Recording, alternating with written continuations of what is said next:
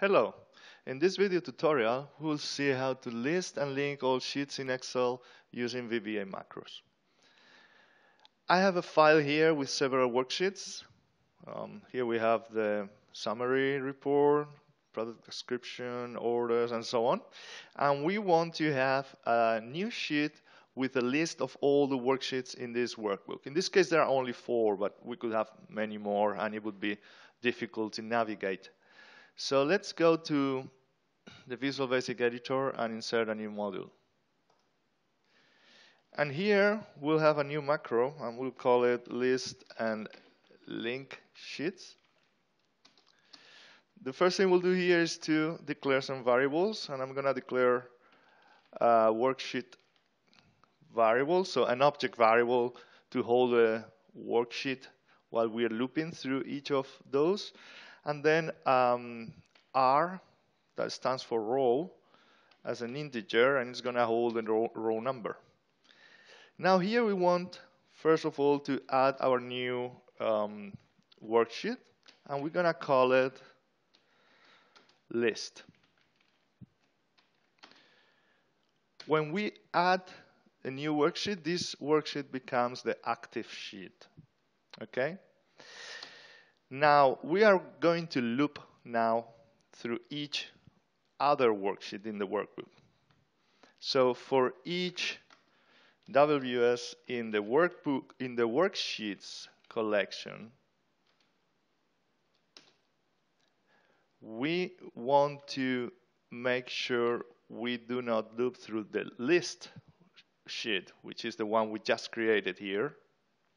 So if WS name is not list, then here we are going to introduce the row number counter, and in the first row of column A, we will write the name of the worksheet. Okay? So, well, actually this loop will loop through all worksheets, including the list worksheet. But when it loops through the list, we don't want to add that one, because that one is the main index. So when it's not the list, then we get the value, we get the name here, and we add it to the column A.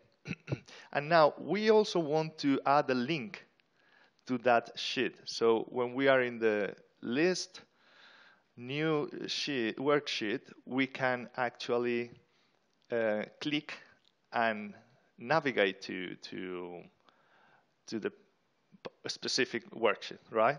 So we do that with,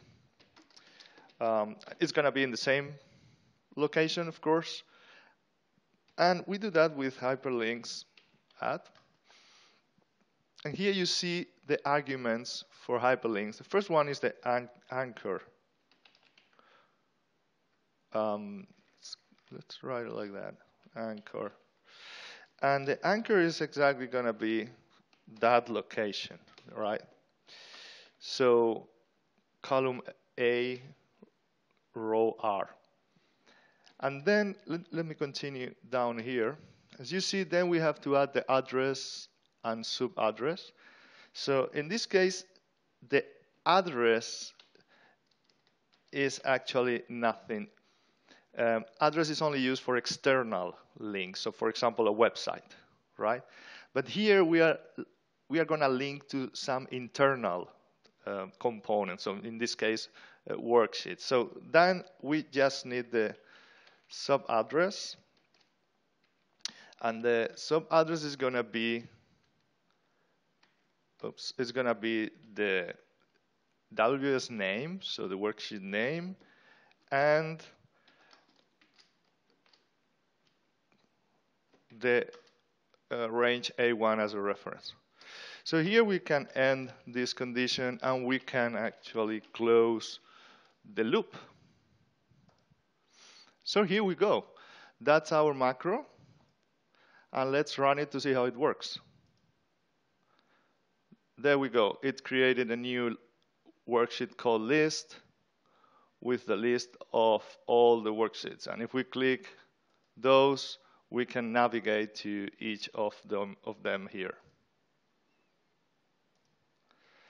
So that's how we list and link all sheets in Excel using VBA macros. Thanks for watching.